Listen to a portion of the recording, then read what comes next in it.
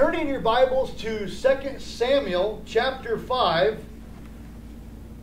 2 Samuel chapter 5. It's been a really good study. If you'll remember in our last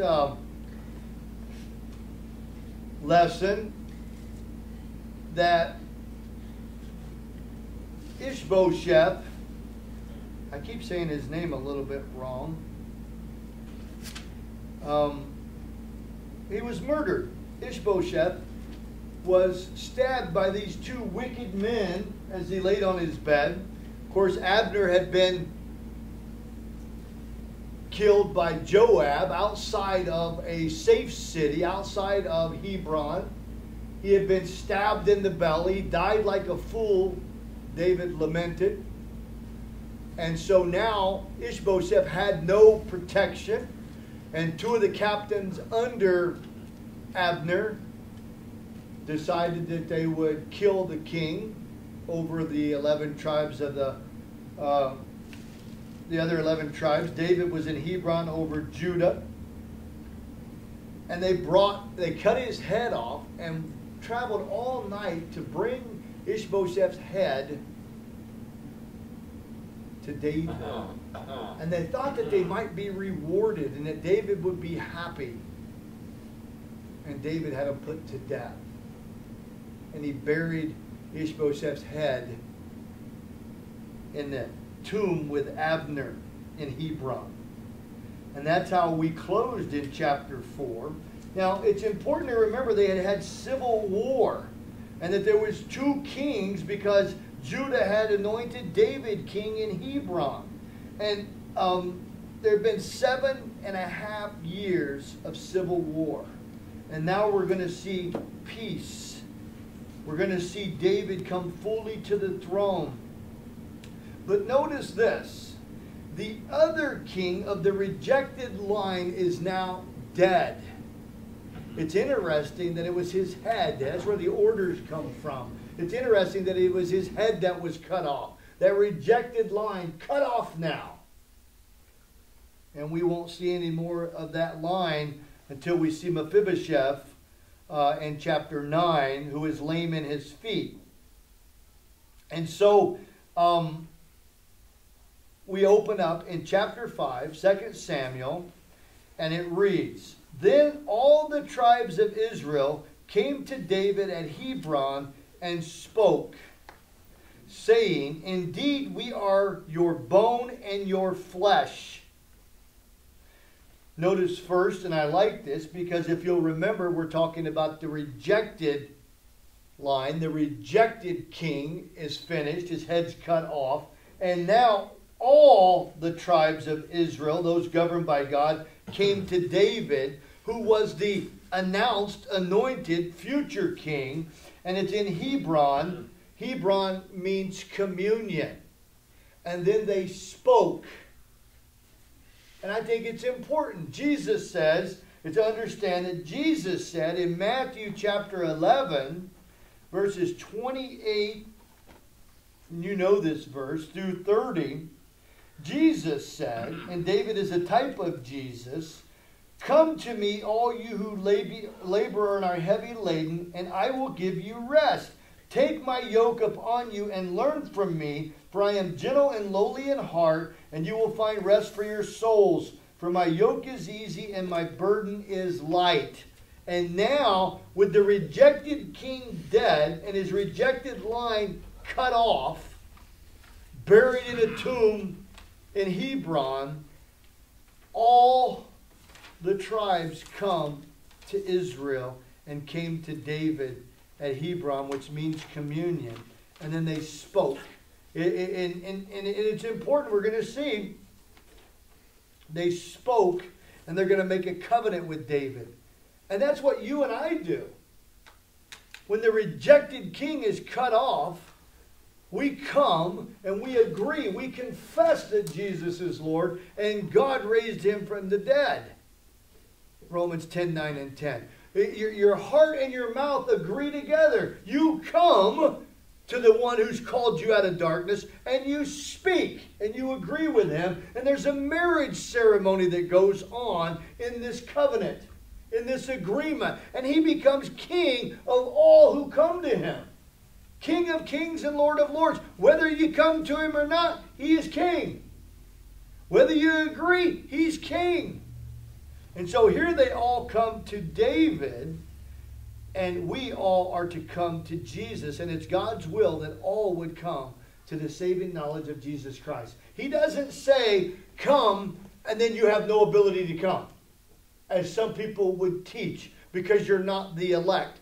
Jesus declared, come, and everyone who comes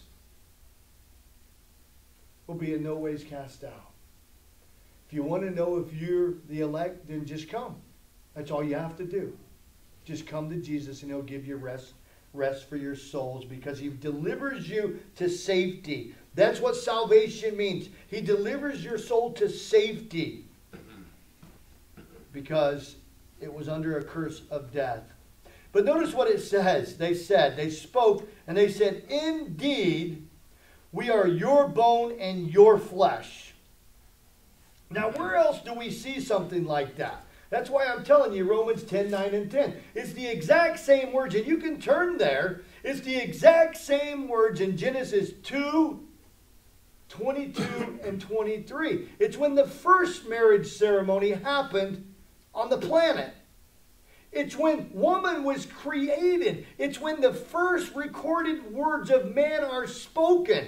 Adam's very first words, as I looked at this, I went, wow, that reminds me of Genesis, when Adam said to woman, you are, look at here, it says, and Adam said, this is his first word spoken, I believe, if I'm not mistaken.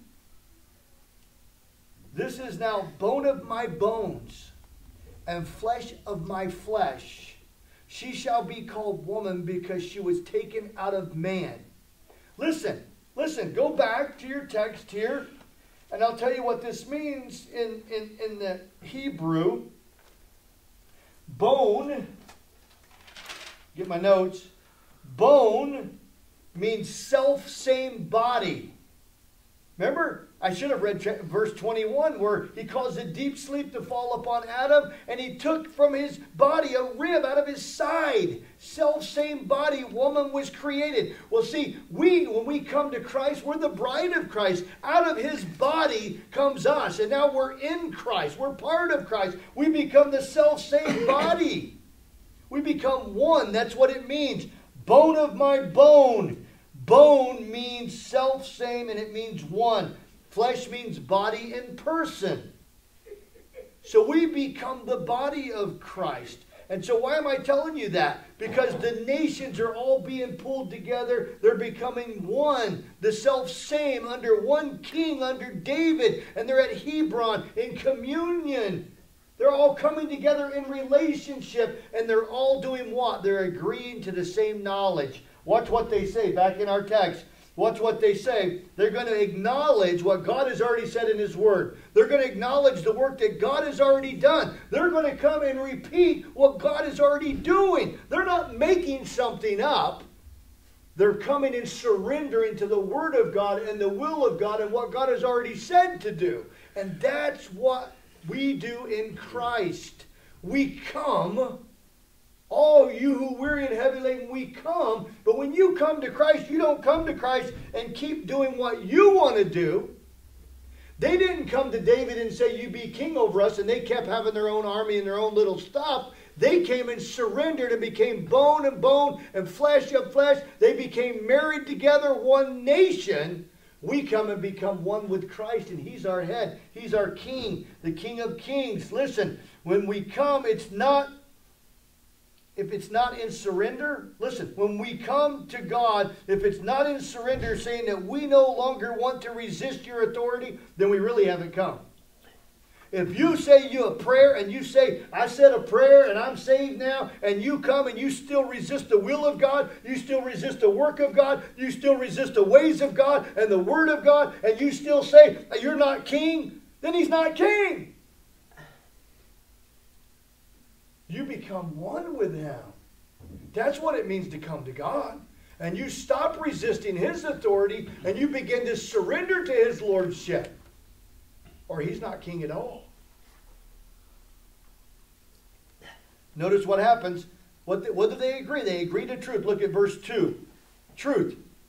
Also, in time past, when Saul was king over us, the rejected king, you were the one who led Israel, those governed by God, out and brought them in. And the Lord said to you, listen to the word of God. They knew this truth all along, but they were not submitting to it. That's the problem in the body of Christ. We know the truth, but we're not submitting to it and obeying it. Now they're coming and they're bowing down and obeying it. They're in communion. They're restoring this communion with the king. You shall shepherd, you shall feed, it says in the King James, my people Israel, and be captain, King James, ruler over Israel. They always knew it. Listen to me. They knew what the truth was. Yet where were they at when Saul was chasing David and they knew the truth? Where were they at when the rejected king and Abner puts another king on the throne? And they're like, we like this. Okay, we're not having to go bow down to the future king. Listen to me. That's death. What happened to Ishbosheth? What happened to his captains? What happened to his commander? They all died because they were rejecting, resisting, ignoring, not submitting to what they knew to be truth. There's only one way, one truth, and one life. You cannot say you know him and continue to resist his authority over you. And the only way to come to him is to believe in the finished work of his Jesus Christ on the cross. But when you come, you can't keep resisting. When you haven't came if you keep resisting. You have not come to the throne and said, you are Lord. And God raised you from the dead. And I believe that your blood covered my sins. And my soul is paid for. And now you're my King and my Lord. And I surrender. Hasn't happened if we continue to resist and do what we want to do. They knew the truth. Look at this. Feed or shepherd meant God already said that he was going to be king, the future king. We already know Jesus is going to be king. Even when we were running and we were listening to the rejected king, we knew who the real king was. Even now in our life, we might be running from Jesus, the anointed king, the Messiah of God. We might be resisting his authority and still out there letting Ishbosheth be our king, even though we know he's going to die, even though we know it leads to death, even though we know it's wrong. We already know the truth that Jesus is the only king, just like they knew David was supposed to be over all the tribes, yet they resisted the truth of God's word. We can do the same thing in our lives. Are you resisting or are you surrendering?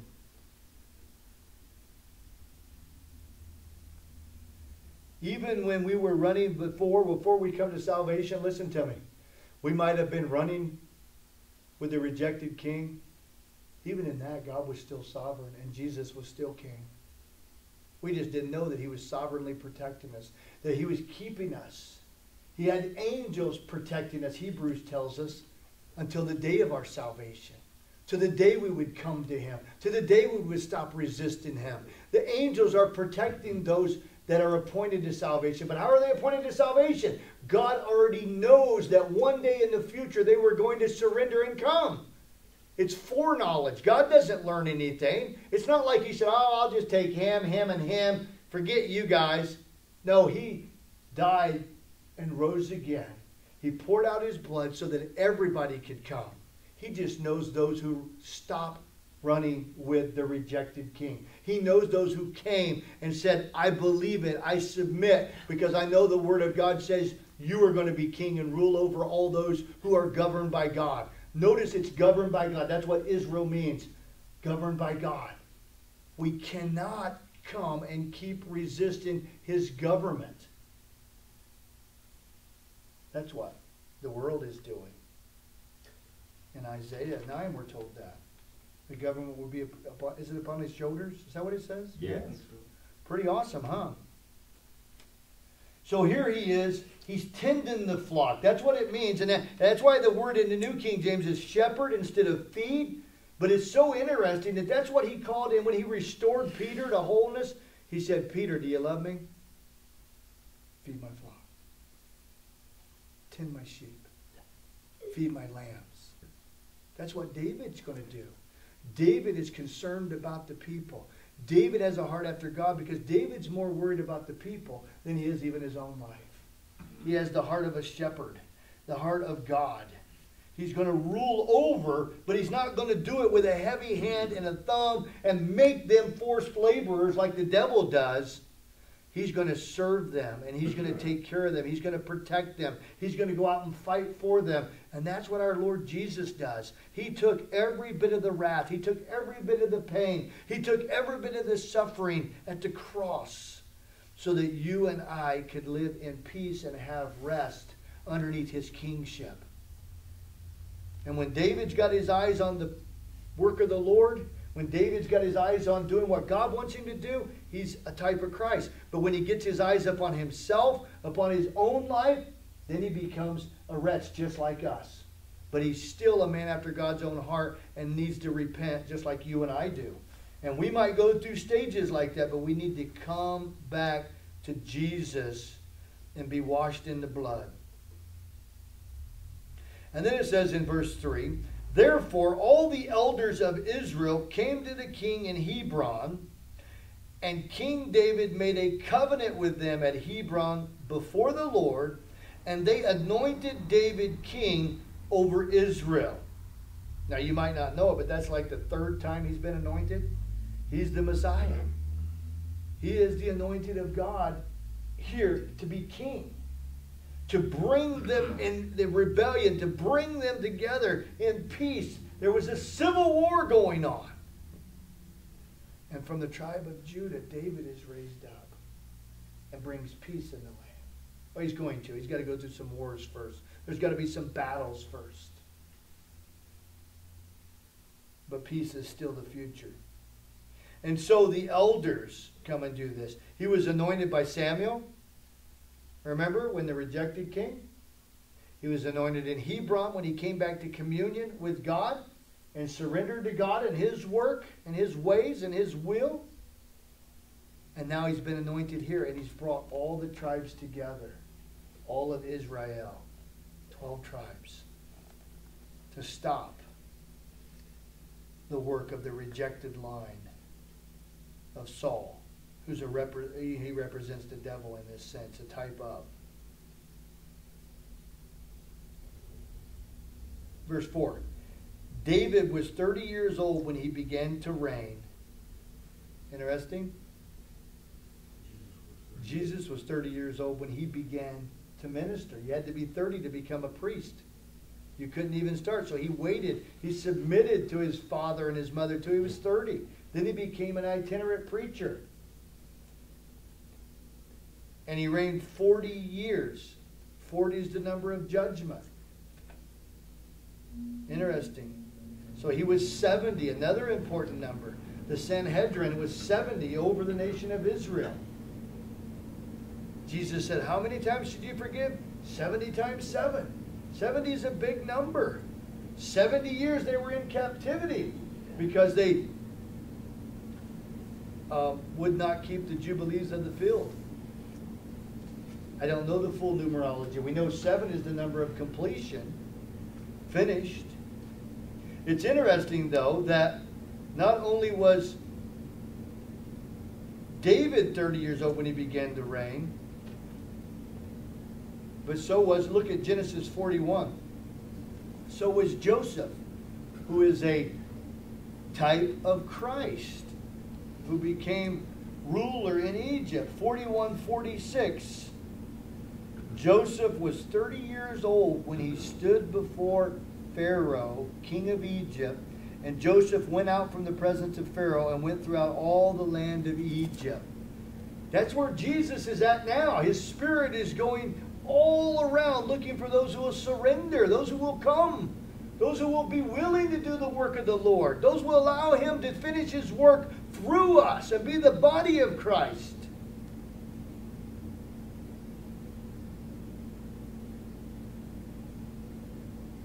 type. And then it gives you the details. In Hebron, he reigned over Judah 7 years and 6 months. And in Jerusalem, he reigned 33 years over all those governed by God, Israel, and praised Judah. Notice that 33 years is also the age of Christ when he was crucified. About 3.5 years, he has an itinerant preaching ministry. Then he surrenders his life and lays it down, and his blood is poured out for our sins. And we know that God received that perfect blood sacrifice. The life is in the blood because of the resurrection. It's the evidence that he was the Messiah because God raised him from the dead on the third day.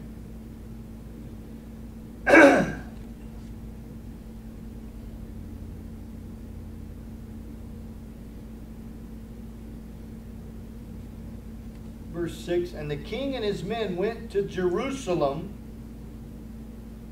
You know Jerusalem's mentioned. If Jerusalem means foundation of peace, means peaceful, it means teaching peace. What are we supposed to go and teach people? All that Jesus commanded, we're supposed to go and teach peace, teach Jesus. And that's what surrenders when they come to it comes to their conscience. Jerusalem just happens to be the holy city, but it's also the most mentioned town in the entire Bible. Jerusalem is. None mentioned more. So they go, the king and his men, now they're all one. Listen to that, the statement. The king and his men went to Jerusalem against the Jebusites. Now the Jebusites are not one of the tribes that are joined with them, because there's 12 tribes that come from the patriarchs of Abraham and down through Abraham, Isaac, and Jacob. And the Jebusites are ites. They're something that's in the land that should not have been in the land. In fact, it comes from a word that means trodden, threshing place. And the Jebusites were probably run out of the land and came back. Listen to me, this is very important. They were supposed to be defeating all those ites in the land, and it looks like they have come back and showed back up again. And the inhabitants of the land, the Jebusites, who spoke to David, saying, you shall not come in here. Uh-oh. Listen to me. There's those in the land even today that said, you shall not rule over me, Lord Jesus. You might be God, but you're not my authority. We're going to have a one-world government, and we're going to set up our own little utopia. And they're going to tell you how they're going to do it. And they're going to rage against God and against his authority. Listen, don't be caught up in that spirit.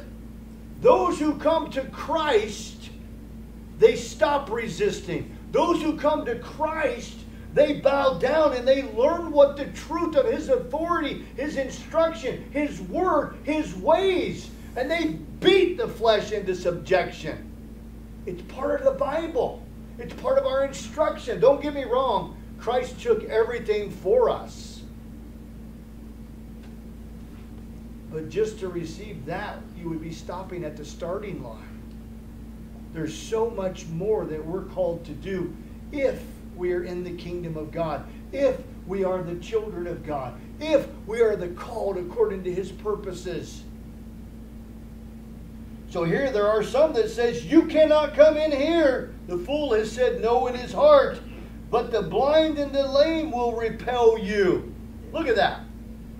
David, you can't get into this city. You can't come in here. Even the blind who can't see and the lame who can't walk will repel you. They will, what's the word? Hither you? Hither you. Is that what it is? Yes. Repel, it really means they will drive you back. They will force you to return. It's pretty amazing. It's a city of peace. The blind and the lame. Listen to me. When you were once blind, it was okay to say no to Christ, but you're not blind anymore. Listen to me. If you believe in Jesus, how can you keep resisting him and saying no and saying don't come in here? And you build up walls to hold him out. See, it's natural. This is what's happening here. Jerusalem was a natural fortress city, high above everything else. 3 sides of it covered by valley and is on a hill. And then on the front side, we're going to see here in a minute, the Milo was the citadel. It was big stones built up so you couldn't get in on the other side. So it was such a powerful stronghold that nobody should have been able to get in. And you and I, we build up these strongholds in our life. We build up these places and we say, no, Jesus, you can't get in this room. This room in my heart is not yours. No, you can't come in here. And we try, the devil puts a blinder over our eyes and he tries to keep us blind. That's why you have to read the Word of God. You have to surrender. You have to be in fellowship and let other people go, hey, I think you're blind in that area. You need a little bit of admonishing, a little bit of instruction, a little bit of help. But what do? We get mad at people. I'd like to stay blind. You ain't going to tell me what to do. Lame. That's always, anytime you're lame, you talk about your feet, your shoes, you always talk about your walk, your life. Listen, we might have walked all crooked before Christ. We might have been blind, but once we know him, we stop being blind. We start looking for his light and his truth and to be a witness, and we start walking in the way we're supposed to go, and he makes our path straight. The blind and the lame can keep him out.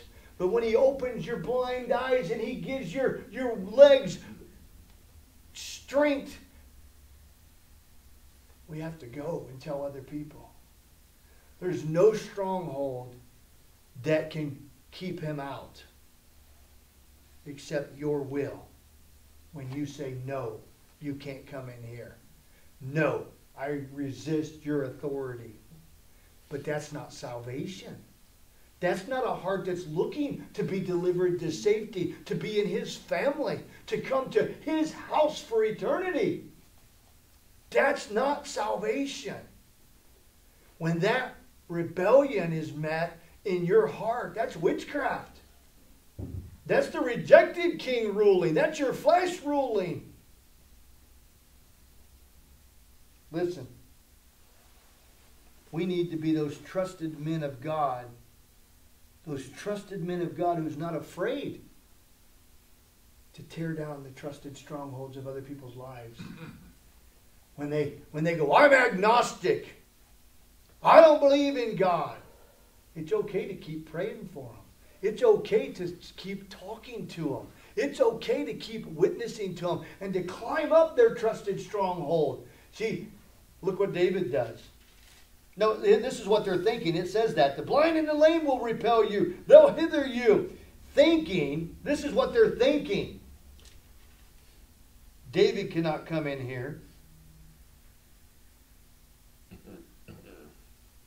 Really? Now think about it, because David is a type of Christ. And those who think their strongholds are good and they've got a better way, and they think God can go anywhere he wants to go. Where can you go from his spirit? It's his planet. He's everywhere. He's omnipresent. They think that David can't come in here. Nevertheless, what did David do? He took the stronghold of Zion, that is the city of David. This is the first time Jerusalem is called Zion. City of David. I like Zion. I like the city of David, because this is where he's going to rule and reign from. Not only David, but the future King Jesus too, from the New Jerusalem. Not this Jerusalem, for the millennial kingdom. I believe. Now David said, now he took it, we're told instantly he took the stronghold. Let's just look at 2 Corinthians 10. I want you to see this fight song. 2 Corinthians 10, you need to remember this. Paul writing to the church in Corinth. He's defending himself and his apostleship from the Lord, because they're talking about him and saying he's weak. And he says to them, for though, 10:3 of 2 Corinthians, for though we walk in the flesh, he ain't lame anymore. The eyes have been opened. He's meeting with Jesus. We do not war according to the flesh. For the weapons of our warfare are not fleshly or carnal, but they're mighty in God for pulling down strongholds. Isn't this good? That's what we're talking about, strongholds. See, there's strongholds in your life. There's people that say no to God and they think their stronghold's going to protect them. They think that their money's going to pay them off. They think that their good works are going to balance out. They've got strongholds in their life. They think it's going to be okay. And you and I, in the Spirit, we need to be praying and asking God how to share with them. Praying for their souls. And never think that somebody's too far gone, that you can't keep praying for them and they can't be saved. Don't give up on them. Think about it if God would have gave up on me or on you. Christ never gave up on us. God doesn't give up on us. We can't give up on people. It's all about souls. God doesn't give up on anybody. There's nowhere that His love can't reach. And He can tear down any stronghold. And when you ask Him for wisdom, I'm not going to go with that text any further. When you ask Him for wisdom and you just talk with somebody in love and you pray for them in love, God gives you opportunity to share with them. A friend of mine recently got saved. Wasn't really a friend of mine before. I just knew him. And it's so amazing that when you look at him, he's a different person. When you talk to him, he's a different person. And we've been praying for him for 10 years. And you know, he's a classic example of what people don't understand. There's going to be pain. There's going to be suffering. Things are going to happen in your life that hurt to get you to cry out to God.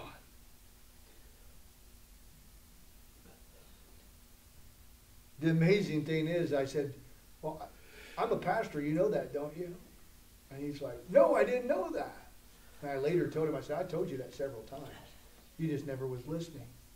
But now you're looking. And God has opened your eyes. And He's called you out of darkness. You're not blind anymore. You're not lame anymore. You can see now, and you're worried about your walk. You're worried about how you treat other people. And so on Monday, he read 3 chapters in John. On Tuesday, he read 4 more. On Wednesday, he got his new Bible he ordered after asking counsel about which Bible he should get. And then he read the rest of the book of John. And yesterday, he started in Acts. And he's a work in progress like all of us. But he's not blind anymore. He's not lame anymore. And he knows where his help comes from. And it's kind of amazing. And it's good for an old pup like me. It's good for an old dog like me to see somebody genuinely get saved and genuinely desire the Word of God and genuinely repent and say, no, it was my sin, it was my wrong, and I want to be right with God. And genuinely, all I'm saying is, it helps my old heart to know that God's still saving people. And nobody had to get him to say a prayer. Nobody had to get him to do anything except God opened his eyes, he's seen his sin, and he repented. And he said, well, what do I do now? Because God was doing the work and not man's religious system of culturanity. And God tore down the stronghold. God tore down the stronghold. Let God tear down the stronghold in your life. Let the wisdom of His Word, the light of His Word, let the Spirit of God search your heart and know you and see if there's any wicked way in you and lead you in the way everlasting. Stop resisting. We're going to talk about it Sunday when we talk about the nation of Israel still resisting. Stiff neck and resisting God's authority. That's what's wrong, is we resist the truth. And truth is a person. Verse 8, now David said on that day, what day? Day of salvation. Today is the day of deliverance. Whoever climbs up by the way of the water shaft and defeats the Jebusites, the lame and the blind who are hated by David's soul, Why? Because the lame and the blind said, you can't come in here. The lame and the blind are thinking David can't come in here. Listen, but when God opens your eyes, you're not blind anymore. When God heals your legs, you can walk now and you can invite him in. You can have fellowship in Hebron. You can have communion with him. You can agree with him. You can stop resisting him. Whoever climbs up, he shall be chief and captain. Therefore they say, the blind and the lame shall not come into the house. Your eyes have to be open. Your ears have to be open. He's speaking to your heart. You have to begin walking. Allow the Spirit of God to do the work of God for the will of God. So that you're in the way of God. The way is Christ.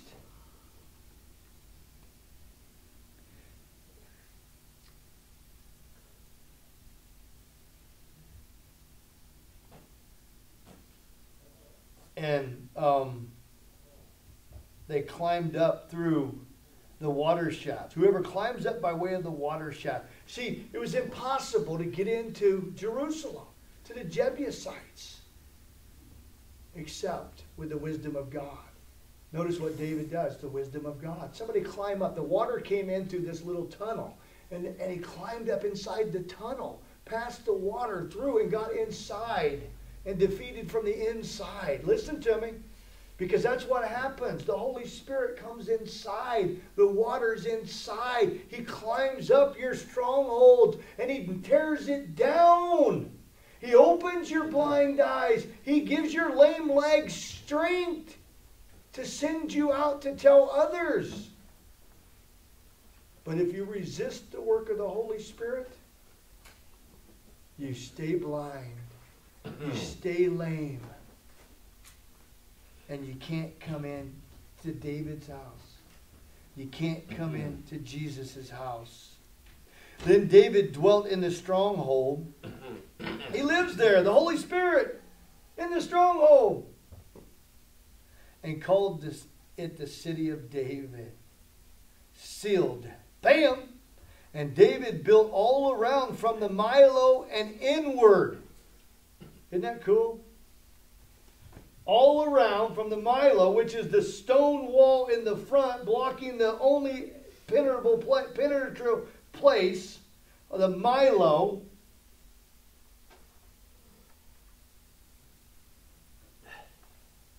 And then inward.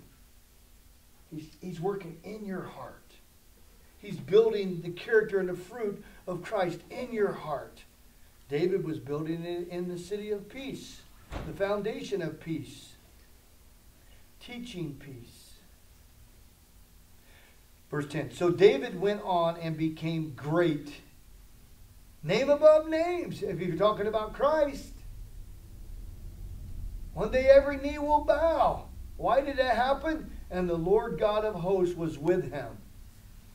He's the one called him. He's the one that anointed him. He's the one said David shall be king over all the nations.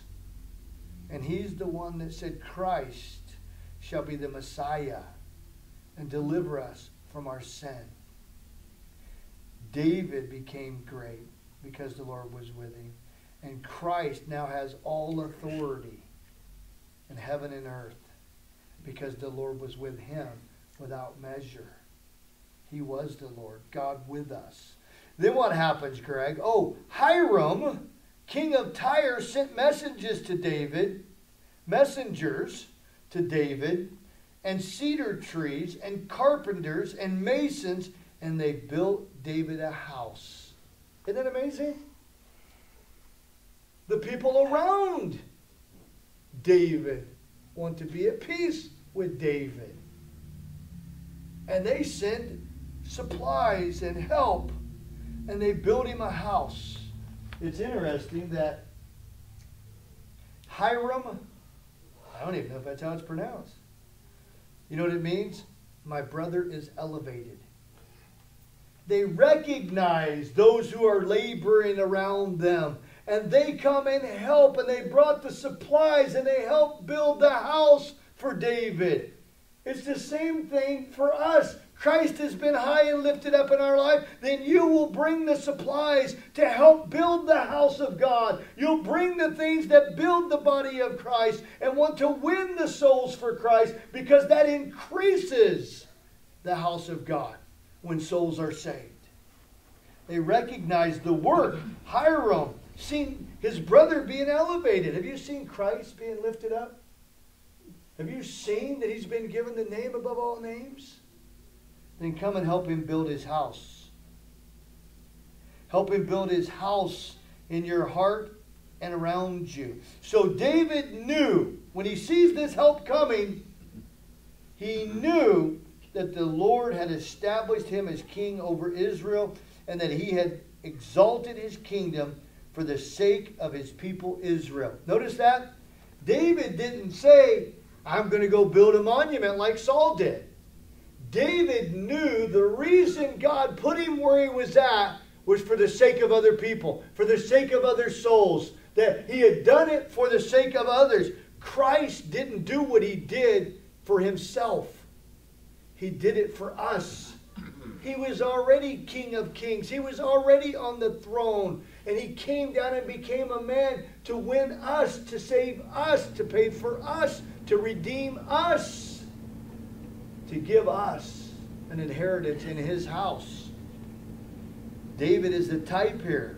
And he knows. What does he know in his heart? He has been lifted up. You and I have been lifted up so that we can help God's people. We can go find them and tell them. So we can do the work of Christ for them. So what does David do? He bears more fruit. Ooh. David took concubines. Deuteronomy 17:17 says he shouldn't do that. Do you understand that? Now we're seeing some of the flesh of David. He's going to take more concubines and more wives from Jerusalem. Listen to me. Let's just read Deuteronomy 17:17. We got a few minutes left here. I want to finish this chapter. I want to make a couple more points. I want you to see it on the paper, though. 17:17 of Deuteronomy. Hope I got that quote right. Let's do 17:16. But he shall not multiply horses, that's his strength of the earth, for himself, nor cause the people to return to Egypt to multiply horses. For the Lord has said to you, you shall not return to that way again. 17:17. Neither shall he multiply wives for himself, lest his heart turn away, nor shall he greatly multiply silver and gold for himself. The king was not supposed to do that. You and I are not supposed to do that as kings and priests for our God. David was not supposed to do it. God allowed it, but believe me, every one of them was noticed by God, seen as sin by God and rebellion by God. And guess what? God gave him grace, but every one of them caused problems in his life. They caused pain in his life. And God gives us the desires of our heart sometimes, but it brings leanness to our soul. We will reap what we sow. So let me ask you.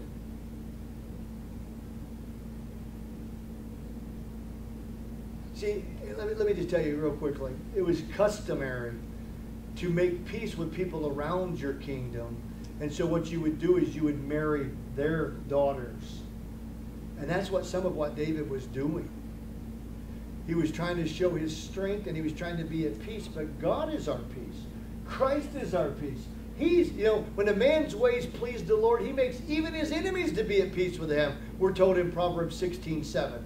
When your ways please the Lord, he makes even your enemies to be at peace with you. You don't have to marry the world to be safe. You don't have to marry the world to have peace and rest.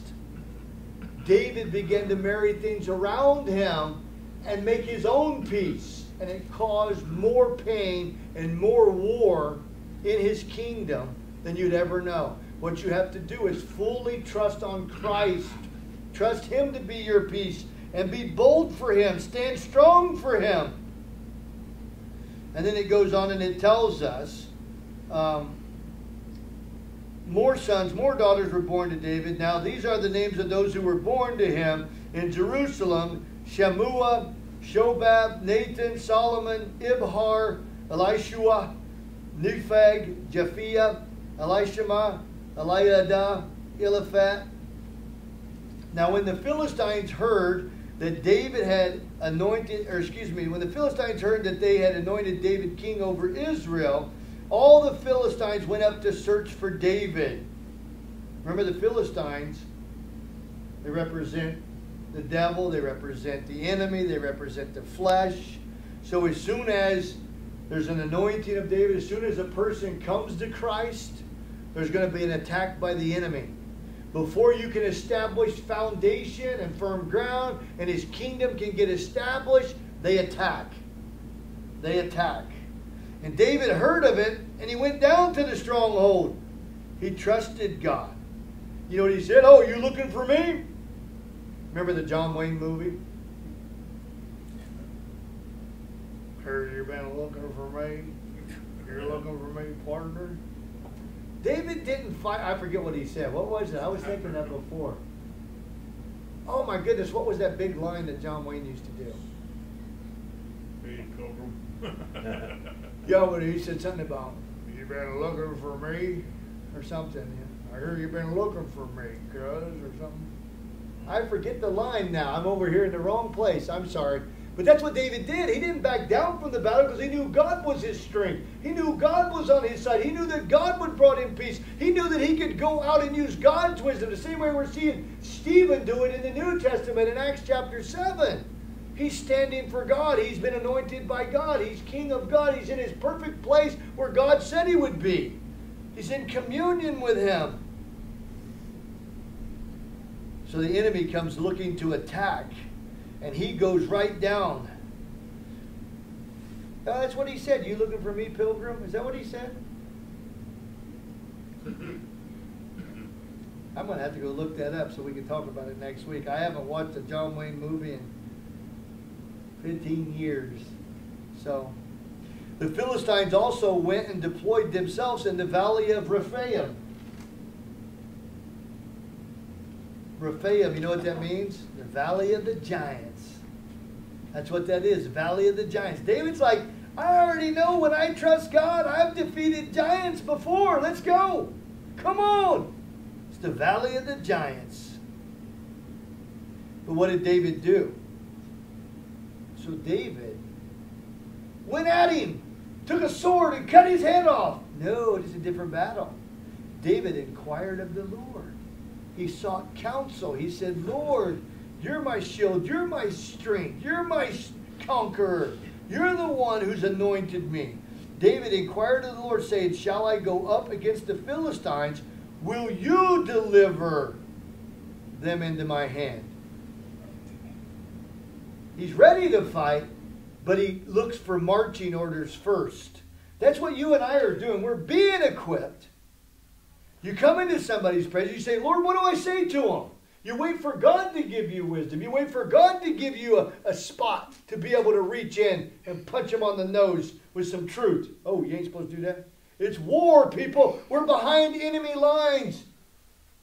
I don't know why we think people are going to be nice to us and they're going to treat Christians in a really good way. We've been lulled to sleep by that. We are at war. It's not a playground, it's a battleground. They killed Jesus. If you think they're going to love us, there's something wrong with our Christianity. When we're doing what the Bible says, they're going to hate us because they hate Him. They're going to want to kill us. We should expect that. If you're behind enemy lines and you're at war and you're in the foxhole and you're looking for the enemy and he starts throwing bullets, you don't stand up and go, "Hey, don't call me those names." It's war. The devil's trying to kill and steal and destroy us. He's coming to rob us. He doesn't want us to do anything except die. Why does it surprise us when nobody wants to hear it?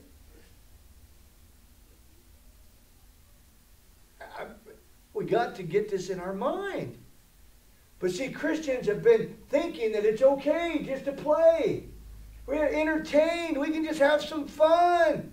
You don't do that when you're at war. Yes, the war's already won, but we're still behind enemy lines. We haven't crossed the finish line. We're still holding ground. We're standing. Just like a lot of our soldiers over in the Middle East, and they're standing there holding the ground that's been won by other soldiers. That doesn't mean that the enemy all around them is not going to try to kill them at every chance, drop bombs on them, deceive them. It's still war. We need to wake up. So here comes the enemy, and we need to inquire of the Lord. Where are they fighting? Why are they fighting? What are they saying? Listen to me. They want to kill Jesus and any of his representatives. Look at the battle going on in our country right now.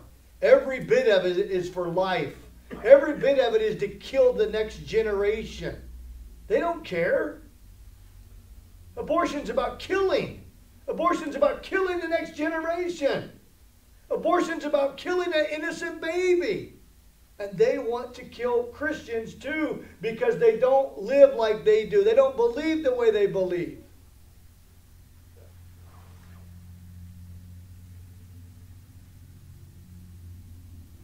The enemy wants to kill. He believes in death. And he'll kill his own to get to you because he has no allegiance. It's the way communism is too. Power from top down. Jesus came and serves from the bottom up. He laid down his life. He came not to be served, but to serve and give his life a ransom. The devil wants us to serve him. And that's what a government that takes everything and wants to force you to do their way is. It's a demonic government. Are you talking politics? No, I'm talking demonism. I'm talking demons that are trying to run our country. I'm talking demons that say, we're going to get rid of all the cars. Really? 300 million cars? You're just going to take them too, because who wants them if they're not worth anything and we're not driving them? So they're just going to take it from you, and that takes a communistic state of demonic power to come and take your stuff because it's better for you. Listen to me. What are they going to do with them? They're not going to reimburse you any money for it. And they're talking about doing it within 10 years. And those who know say you can change a country in 7 years. All you have to do is tell them enough lies. All you have to do is enact enough laws. All you have to do is dominate them because they're asleep at the wheel and they don't care. And listen, don't serve government. We serve God. He gives us wide open information if we'll listen. You don't want your heart to be so trapped into a political party that you follow them blindly when they start killing babies. That you follow them blindly when you think that they're part of God's kingdom. I don't care which side it is. We serve God. He's our king. We're tarrying here, standing until he comes. If one of the party chooses God's stuff that lines up with God, we'll take that. But that doesn't mean that that party is on your side. You better be careful with it. I'll say it again. I still don't know that Donald Trump's not the Antichrist. Ooh! You don't know till you see the end of a matter. If I seen him get saved and read the Bible on Monday night TV to the nation and tell them to repent, and we stop killing babies because we're going to be judged for it. We better wake up. I'm not saying that he is. I'm just saying anybody could be at this point in time. But we follow Jesus. We're not following the rejected line of Saul and Ishbosheth. We're not following the rejected world that's underneath the sway of the wicked one. We get our marching orders from truth. And truth sets us free so we can march freely and stand for Jesus and be ambassadors for Christ.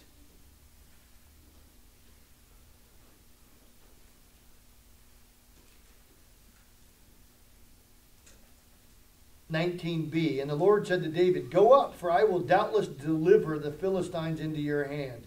So David went to Baal-Perazim, and David defeated them there. And he said, "The Lord has broken through my enemies before me, like a breakthrough of water." Therefore he called the name of the place Baal-Perazim. K, in my Bible, means literally master of breakthroughs. You got some enemy? You want to know who the master of breakthroughs is? You know who will break through and tear down the stronghold? If you inquire of him and you cry out to him, you know who will give you wisdom that nobody can resist? It's God Almighty from any enemy. 21, and we'll close this. And they left their images there, and David and his men carried them away. What was their images? Their idols. It was their gods. It was what they worshipped. They were able to take their gods and throw them in the trash or whatever they did with them. King James Version says they burned them. Burned them, yeah. You're right. I read that. That's the Old Testament says too. Yeah. What is it? Oh, King James. I don't remember where it's at, but I remember it being in the Old Testament. Yeah. Then the Philistines went up once again. So the enemy doesn't just come once and you're done. I'm fine. I'm good now. No, he keeps coming back. Remember when the devil even attacked Jesus? He waited for a more opportune time. He went and rallied the troops and he said, "I'm going to go again. I think I can get him in this area."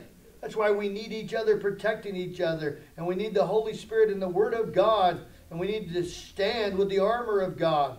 Then the Philistines went up once again and deployed themselves in the valley of giants. Bunch of giants coming, people. But God's wisdom will tear down. He'll break through. Therefore David went right out and he started fighting again, slinging away, just cutting off heads. Notice what David does again for the next battle. He inquired of the Lord again. There's the enemy. What is this coming, Lord? Why is that coming? What's going on there, Lord? Why does my knee hurt? I'm telling you, your body can be part of it. It doesn't matter what's going on in your life. Every single little thing that's going on in your life, it can be an attack. It can be a warning sign. But it all is called for you to inquire of the Lord, to run to the Lord, to ask of the Lord, and to trust in the Lord, to become dependent upon the Lord. Watch what happens. He inquired again of the Lord, and he said, "You shall not go up." Just think if he would have ran right in, thinking, God delivered me once, I'm going to go do the same thing again. God doesn't always do the same thing. That's why you have to talk to God. He knows where the enemies come from. He knows what he's going to do. He does not want you to get the glory. He wants to make sure he gets the glory. Because if you steal his glory, he'll leave the room. He said, "You shall not go up this time." He inquired, everything's the same. He said, "Circle around this time behind them. Come up upon them in the front of the mulberry trees." Isn't that funny? Mulberry trees. God knows what's there. "And it shall be when you hear the sound of marching in the top of the mulberry trees, then you shall advance quickly. For then the Lord will go out before you and strike the camp of the Philistines." And David did so, and as the Lord commanded him. And he drove back the Philistines from Gibeah as far as Gezer. You see that? Look at the relationship he's building by talking to God, by asking God, by listening to God, by obeying God. And Gibeah means a hill, and Gezer means something cut off. Listen, he drove them back and out of the land and cut them off where they couldn't come anymore. Now the Philistines are always going to come, but the teaching I want you to see is that God cuts off sin in your life. He cuts off the enemy in your life. He teaches you as you inquire of him, as you trust in him, as you obey him, as you listen and do it his way according to instructions, he teaches you that he's a faithful God, even when you're faithless, because he cannot deny himself.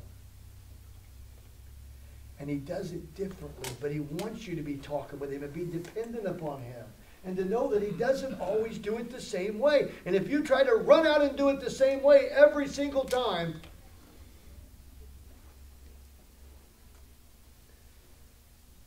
you'll develop habits and legalisms and traditions and ways that leave God out, instead of allowing the Spirit to lead you and the Word of God to lead you in each situation as you're needed for each battle.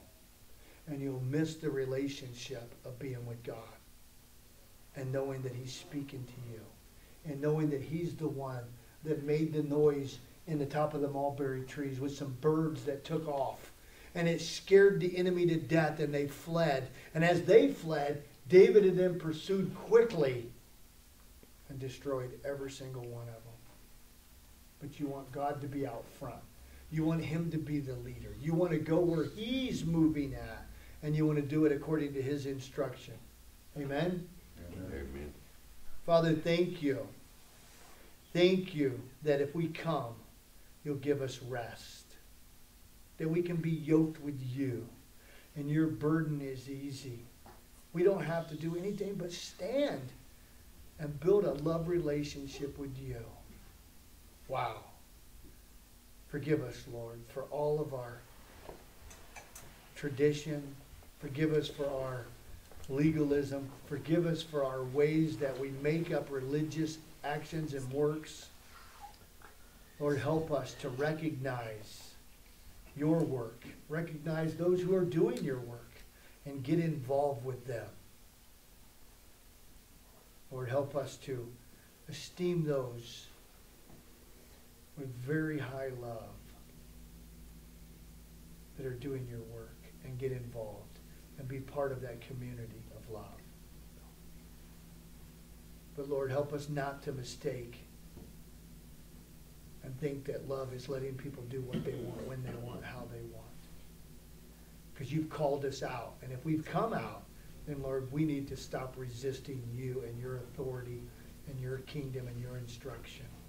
You are King of kings and Lord of lords, and we give you praise in Jesus' name. Amen. Amen.